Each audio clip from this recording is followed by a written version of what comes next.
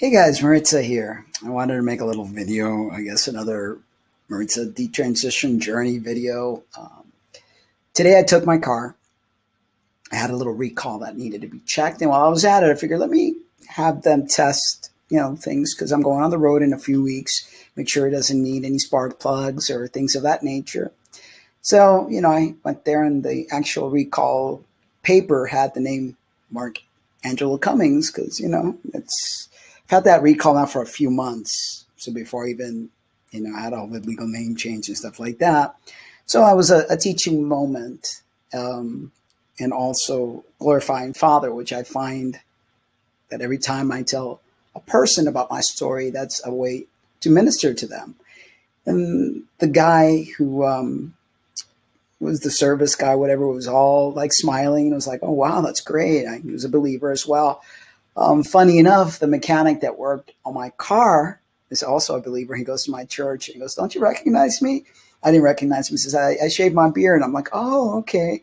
But he was being all flirty and all, he even gave me some candy. I don't eat candy, but little sweet tart thingies.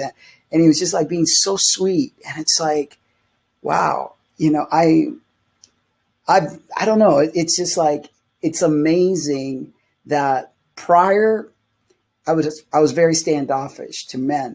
And now it's like they're all being so nice to me and they're all being so sweet and gentle. And it's just, I never had that experience. I always feared men completely. And now that I'm walking in the path that God has put me on this earth to walk, it is just amazing. And I went shopping afterwards. I needed to pick up a few things, as I'm leaving. I wanted to pick up a little thing to put my computer in, like a bag that I could put my computer and my makeup and stuff when, I'm carrying it along.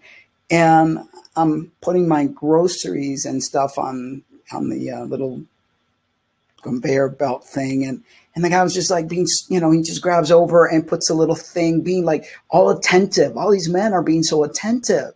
And it's like, wow, that's nice. That's nice. I'm really looking forward to what lies ahead, to living life the way that it was meant to be lived.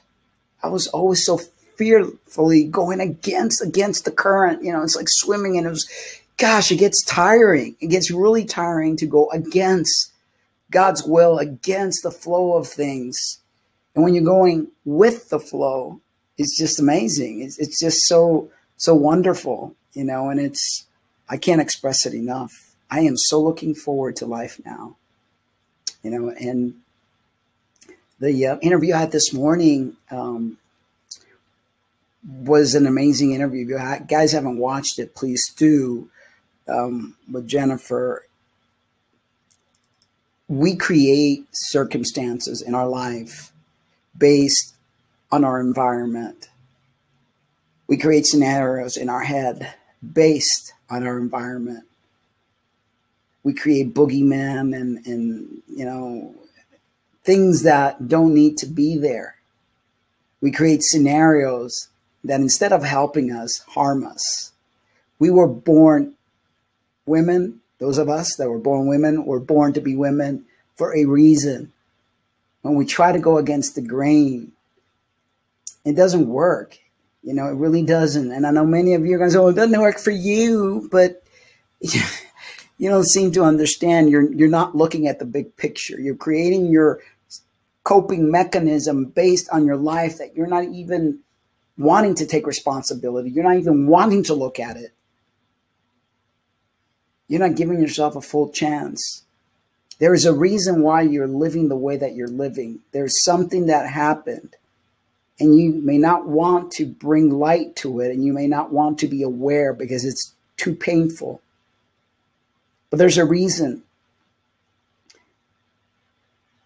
This morning's guest, her father, kind of like pushing the boy thing, and the mother, she had trust issues with the mother. And again, I don't want to spoil it. Watch the interview, and it really, this was like a really good interview. There was a lot of very important things touched upon that I highly suggest for those that are refusing to reflect and to be aware of things. This interview will help you dramatically. No one is born wrong. There's an amazing reason why you were born the way you were born. And if you push it away, you're only going to cause problems in the long run. Trust me. You know, a girl cannot be a boy, and a boy cannot be a girl. A woman cannot be a man. A man cannot be a woman. That's just the way it is. And the struggle that you're going to put yourself through in attempts to do this is going to wear you out. And in the end, you're going to be exhausted and you're going to gain zero, nada. You're going to lose it all, because most people end up losing everything, end up alone, end up sick, and not to mention what you do to your spirit. So I just wanted to make a little quick video and touch upon that. The amazing, I mean, I'm just like, wow, you know, opening doors, guys opening doors, doing all these little special little things that's what a woman like me, you know, should be privy to.